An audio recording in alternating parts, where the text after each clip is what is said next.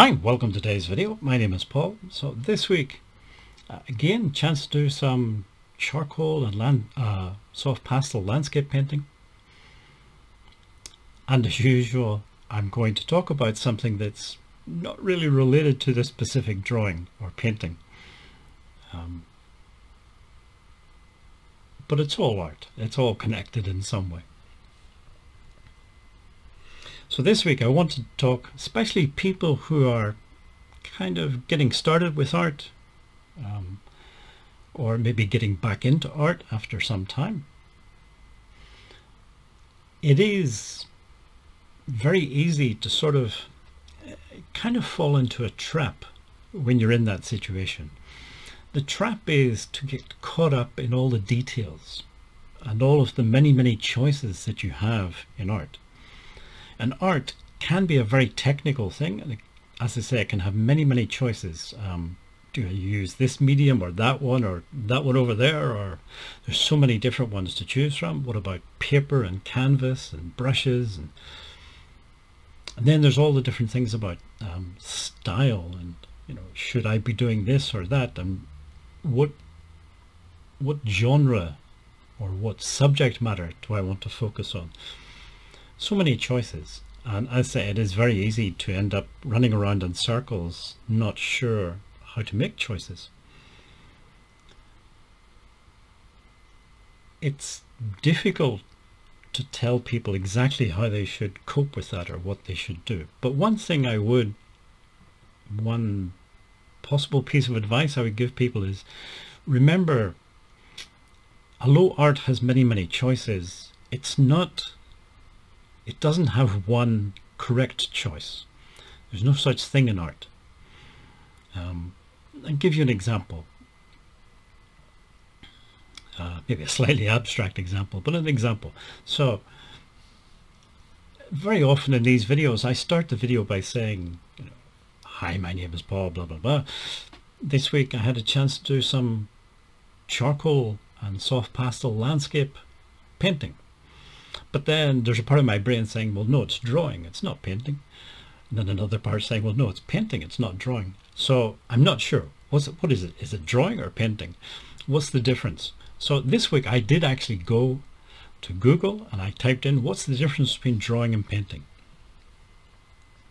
And as usual with Google, you get back millions of results. But if you just scroll through the first page or so of results, it quickly becomes obvious that there isn't a single definition or a single difference that people point to and say, that is drawing, that is painting. There are many different ideas about what is drawing and what is painting. Some ideas are better than others, but there is this diversity of opinion. And that's the thing about art. That's the point I want to make, is art is not some sort of monolithic thing where there is a correct way of doing things, a correct choice to make. There isn't. There's just lots of diverse opinions. Some people say you should do this or you should do that. But ultimately there is no correct choice. Just lots of choices. So what medium you should use, what brand, what paper, what colors, these are all just things that you're going to have to figure out for yourself. I could tell you, for example, with watercolor paint, you should use Sennelier watercolor paint. That's what I use. But then you might go off and buy some Sennelier watercolor paint and think, well, this is terrible. I hate using this paint. And there are a lot of people who do not like Sennelier watercolor paint. But then another person might tell you to go off and use Schmincke watercolor paint or somebody else's. The thing is, you might try it. You may like it. You may not. It may not be right for you.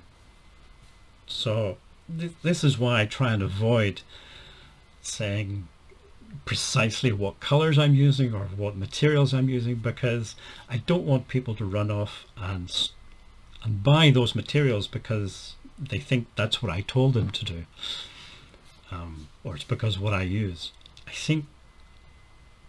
I don't think art works like that. Something that works for me may not work for you, and vice versa.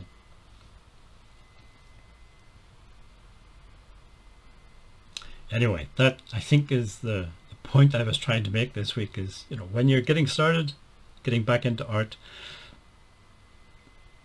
yes, you have to make some choices about materials and things, but ultimately that's maybe less important than the main thing that you have to focus on, which is just actually making art.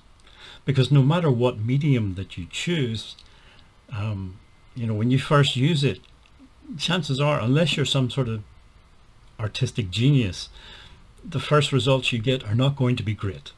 You're probably not going to be happy with them because it takes time to learn to use a medium. It's not that you're using the wrong medium necessarily, it's just it's going to take time to get used to it.